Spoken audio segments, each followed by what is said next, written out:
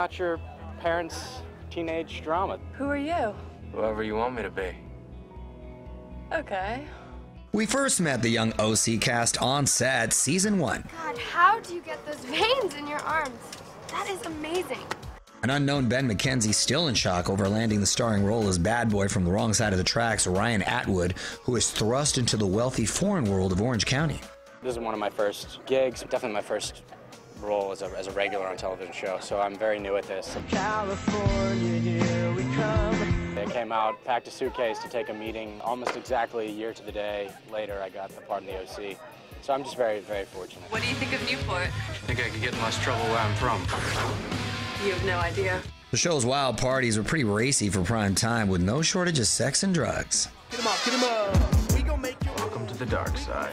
A 17-year-old Mischa Barton told us the boundary-pushing show was simply art imitating life. Kids my age, I do think that those things really happen, whether people like to admit to it or not. But I think it's a lot more realistic than, people or parents certainly would care to admit. Everyone definitely hooks up. We also met Adam Brody and Rachel Bilson, who made TV viewers swoon as Seth and Summer. Their on-screen love turned to a real-life romance that lasted 3 years. You ready for the fame? Yeah, why not, right? And the fame surely came. When we joined the cast on set during season 2, they were dealing with life as bona fide stars. Nobody cared about who I was or wasn't dating, or who I, where I went before.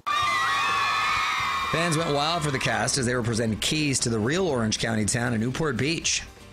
It's awesome, it's awesome. It's just another example of the show, really connecting with fans out there. It's wonderful.